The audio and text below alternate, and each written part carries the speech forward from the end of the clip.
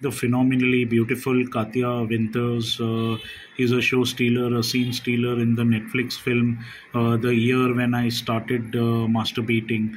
And the initial sequences show a very bewitching Katia, who is 39 years old and planning to celebrate her 40th birthday.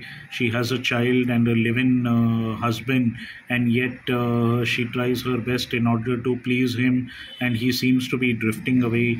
And the initial sequences of Katia Winters with her husband as well as her boss are really amazing and very funny. And yet it is Katia Winters who turns on her charm. The initial nights when she has to live away from her husband's house are also brilliant, when she befriends a sex philosophy espewing junkie tweenie who tells her that her liberation is linked to the liberation of her private parts. And the way in which Katia Winter finds a one night stand, and then of course she sneaks into the house of her friend of her school days, and then of course when she turns hunting, she finds this guy in the lift, and she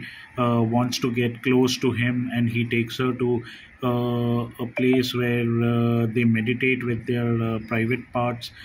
These are all hilarious instances.